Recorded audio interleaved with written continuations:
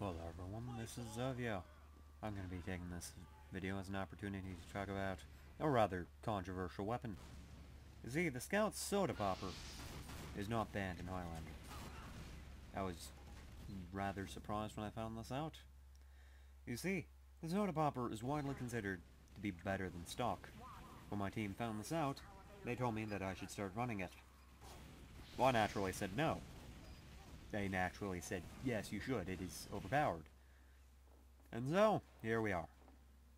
This is a pickup game, it's not an official match, because I just don't know if I could use it in an official match, I just feel bad. So the Soda Popper, as I was saying before, it's usually considered by most to be just an item better than stock. It can do what stock can do, and then some. Now, some people might argue, wait, there is a major downside to this weapon. It has a third of the clip size. Just look at that. That is a 2. Yeah, that is indeed a 2. That is not a 6. This right here, that is a 2. It is not a 6. However, it does reload both shots at once, and rather quickly, too. Shot through a wall, and you're to blame. However, poor hitbox with hit-scan weapons, the horribly lag-compensated hitboxes, is a topic for another video. This is the video about the Soda Popper. So, as I was saying before, the Soda Popper, it's usually considered to be overpowered, though to some extent or another, I consider it to be the Scout's version of the Degreaser, where it can just do everything stock can do, and then a bit more. Yes, because of the fast reload, I don't really notice much of a downside to it. I mean, yes, if I'm fighting a scout and one of my 2 shots miss, then yes, I am at a disadvantage until I reload. So, I suppose that may be a very situational downside, but it is there nonetheless. So, my team, as I said before, convinced me to start running it, because it's overpowered. I mean, why else would I run it? It's kind of an ugly weapon. It's not like I'd use it for the looks. It looks really gaudy, too, because it's all flashy and in your face. However, the ugliness of certain weapons is a topic for another video. This is the video about the Soda Popper, and other things to a lesser extent, but mostly the Soda Popper. Here I am, you know, I really should have died here.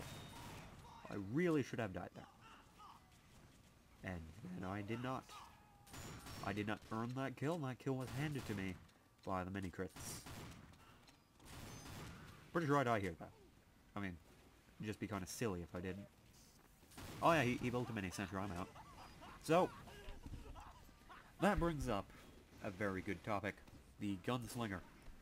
Many people are saying that the Gunslinger should be either banned in Highlander, or reworked, or nerfed, or all of the above. However, I can understand it being used in Highlander. You see, the Soda Popper makes somebody who is horrible at Scout, such as myself, able to perform decently.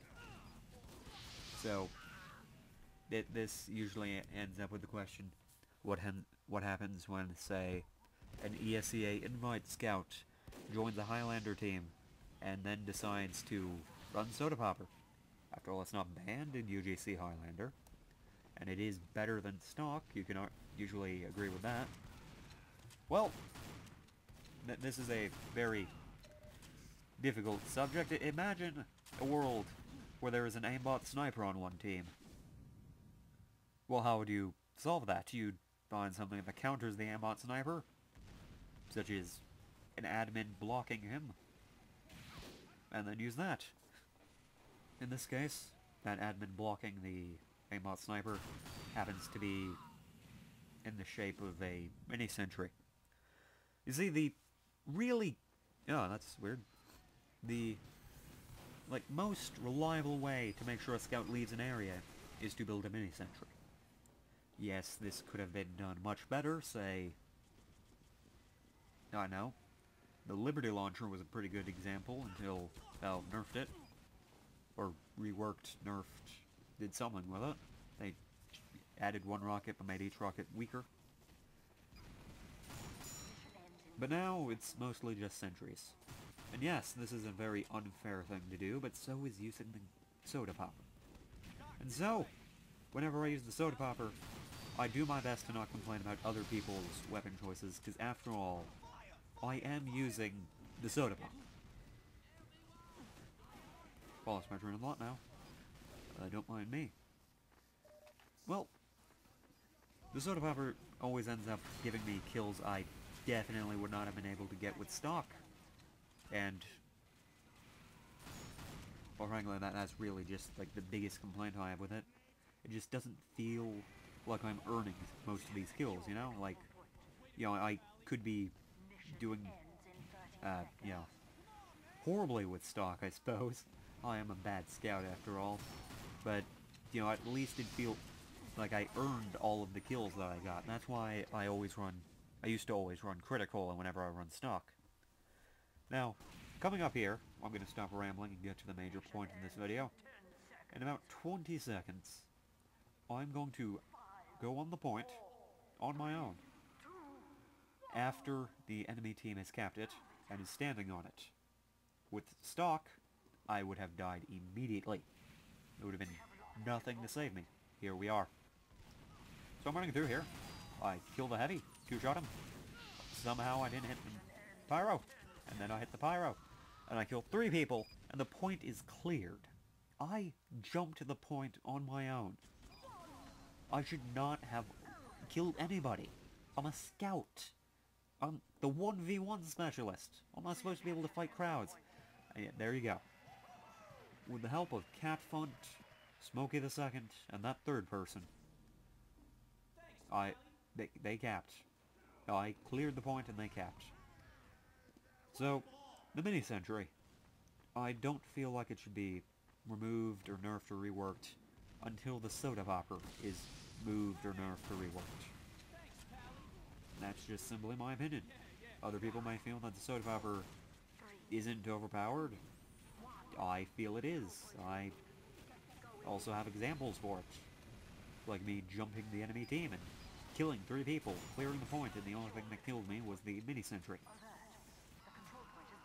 Also the spy, because I'm bad, as stated before. Now imagine that I wasn't bad. Just imagine how scary that would be. And with that, I'll take my leave. This has been Zovio. I hope you enjoyed this rambling. This has been over 10 times I've tried to record this video, so I hope I upload the correct one. This has been Zovio. Hope you all enjoyed the video. Goodbye.